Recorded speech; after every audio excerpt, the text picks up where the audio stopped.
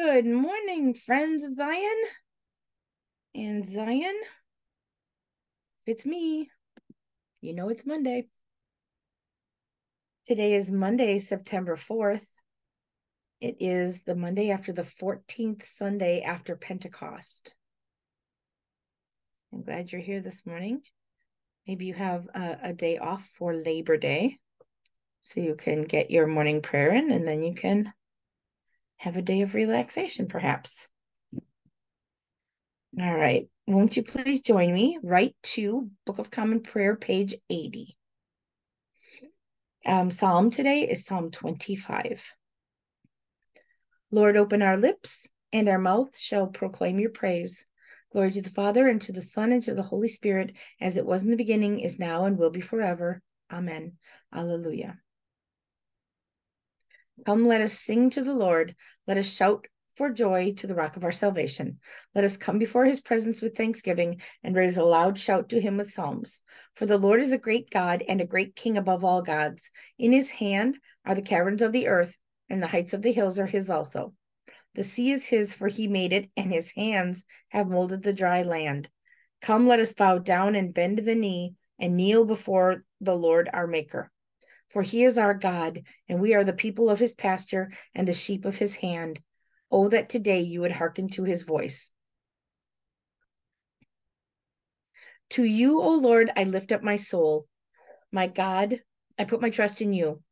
Let me not be humiliated, nor let my enemies triumph over me. Let none who look to you be put to shame. Let the treacherous be disappointed in their schemes. Show me your ways, O Lord, and teach me your paths. Lead me in your truth and teach me, for you are the God of salvation. In you have I trusted all day long. Remember, O Lord, your compassion and love, for they are from everlasting. Remember not the sins of my youth and my transgressions. Remember me according to your love and for the sake of your goodness, O Lord. Gracious and upright is the Lord. Therefore he teaches sinners in his way. He guides the humble in doing right and teaches his way to the lowly. All the paths of the Lord are love and faithfulness to those who keep his covenant and his testimonies. For your name's sake, O Lord, forgive my sin, for it is great. Who are they who fear the Lord? He will teach them the way that they should choose. They shall dwell in prosperity, and their offspring shall inherit the land. The Lord is a friend to those who fear him, and will show them his covenant. My eyes are ever looking to the Lord, for he shall pluck my feet out of the net. Turn to me and have pity on me, for I am left alone and in misery. The sorrows of my heart have increased. Bring me out of my troubles. Look upon my adversity and misery, and forgive me all my sins. Look upon my enemies, for they are many, and they bear a violent hatred against me. Protect my life and deliver me. Let me not be put to shame, for I have trusted in you. Let integrity and uprightness preserve me, for my hope has been in you. Deliver Israel, O God, out of all his troubles. Glory to the Father, and to the Son, and to the Holy Spirit, as it was in the beginning, is now, and will be forever. Amen. A reading from the book of James, chapter 2, verses 1 through 13. My brothers and sisters, do you, with your acts of favoritism, really believe in our glorious Lord Jesus Christ?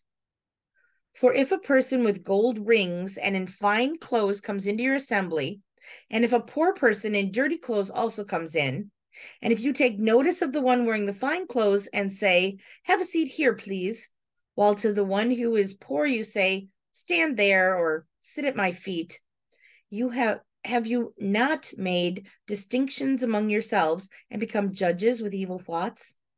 Listen, my beloved brothers and sisters. Has not God chosen the poor in the world to be rich in faith and to be heirs of the kingdom that he has promised to those who love him? But you have dishonored the poor. It is not the rich. Is it not the rich who oppress you? Is it not they who drag you into court? Is it not they who blaspheme the excellent name that was invoked over you? You do well if you really fulfill the royal law according to the scripture. You shall love your neighbor as yourself.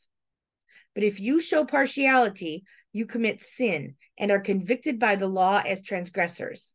For whoever keeps the whole law but fails in one point has become accountable for all of it. For the one who said, "You shall not commit adultery," also said, "You shall not commit murder." Now, if you do not commit adultery, but if you murder, you have become a transgressor of the law. So speak and so act as those who are to be judged by the law of liberty. For judgment will be without mercy to anyone who has shown no mercy. Mercy triumphs over judgment. The word of the Lord. Thanks be to God. Surely it is God who saves me. I will trust in him and not be afraid. For the Lord is my stronghold and my sure defense, and he will be my savior. Therefore you shall draw water with rejoicing from the springs of salvation, and on that day you shall say, "Give thanks to the Lord and call upon his name. Make his deeds known among his peoples. See that they remember that his name is exalted. Sing praises of the Lord, for he has done great things, and this is known in all the world.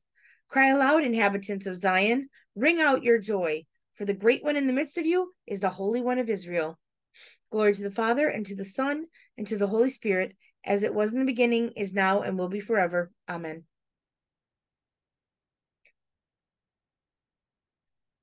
We are back on page 96. I believe in God, the Father Almighty, creator of heaven and earth. I believe in Jesus Christ, his only Son, our Lord. He was conceived by the power of the Holy Spirit and born of the Virgin Mary.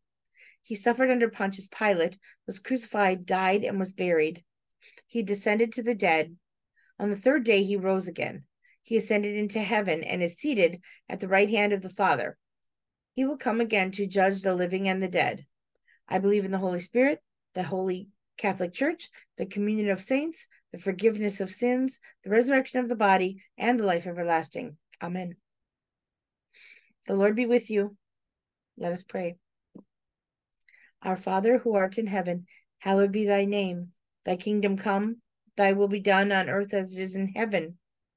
Give us this day our daily bread, and forgive us our trespasses as we forgive those.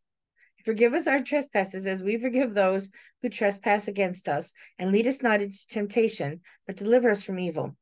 For thine is the kingdom and the power and the glory forever and ever. Amen. Show us your mercy, O Lord, and grant us your salvation. Clothe your ministers in righteousness. Let your people sing with joy. Give peace, O Lord, in all the world, for only in you can we live in safety.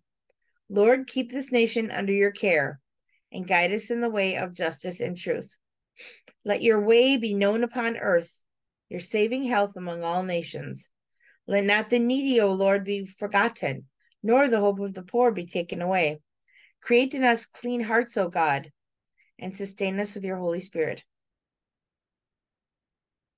Lord of all power and might, the author and giver of all good things, craft in our hearts the love of your name. Increase in us true religion, nourish us with all goodness, and bring forth in us the fruit of good works. Through Jesus Christ our Lord, who lives and reigns with you and the Holy Spirit, one God, forever and ever. Amen. O God, the author of peace and lover of concord, to know you is eternal life, and to serve you is perfect freedom. Defend us, your humble servants, in all assaults of our enemies, that we, surely trusting in your defense, may not fear the power of any adversaries.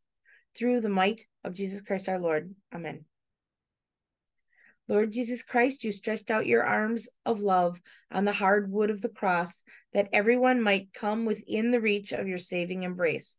So clothe us in your spirit, that we, reaching forth our hands in love, may bring those who do not know you to the knowledge and love of you. For the honor of your name. Amen. Let us bless the Lord. Thanks be to God.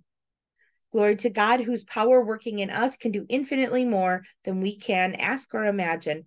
Glory to him from generation to generation in the church and in Christ Jesus forever and ever. Amen. Thanks for joining me on another Monday, friends. I will see you next Monday.